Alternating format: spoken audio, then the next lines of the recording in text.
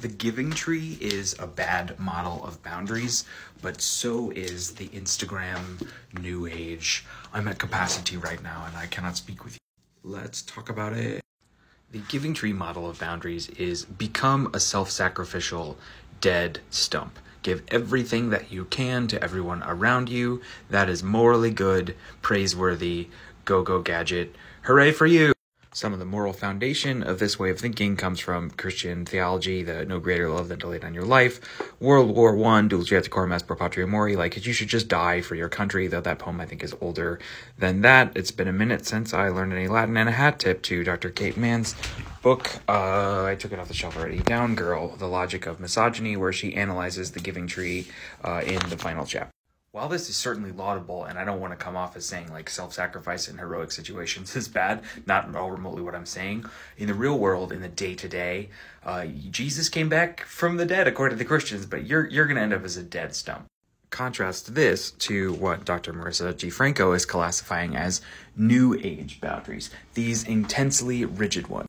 This kind of way of thinking is a survival strategy of late-stage capitalism that also is a sort of transactional, intense individualism that, ironically, is the moral foundation of the very late-stage capitalism that is killing us slowly.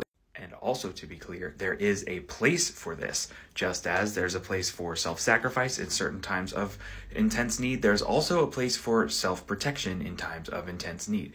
Put your own oxygen mask on first, etc. But like Aristotle gave us in the concept of the golden mean, the Goldilocks theorem for all intents and purposes, or like Dr. King gave us in his 1967 speech, Where Do We Go From Here? What I'm saying to you this morning is communism forgets that life is individual. Capitalism forgets that life is social. Brotherhood is found not in the thesis of communism nor the antithesis of capitalism, but in a higher synthesis that combines the truths of both. So what is our synthesis between this old way of viewing the world and this new way of viewing the world? What goes in this box? Survey says, Chapter 7 of Marissa G. Franco's book, Platonic. You think I was going to tell you everything? No, you got homework. Okay, I will tell you one thing, which is that she calls them communal boundaries in Chapter 7. But why are we talking about this book? As you may have heard, we are covering Platonic in the Community Book Report, TikTok's biggest book collab that exists. We are releasing that video on May 26th, and you are invited. I will link the original launch video below with the details. We want you to join us and read along with us. There's a Discord. It's happening. Happy reading.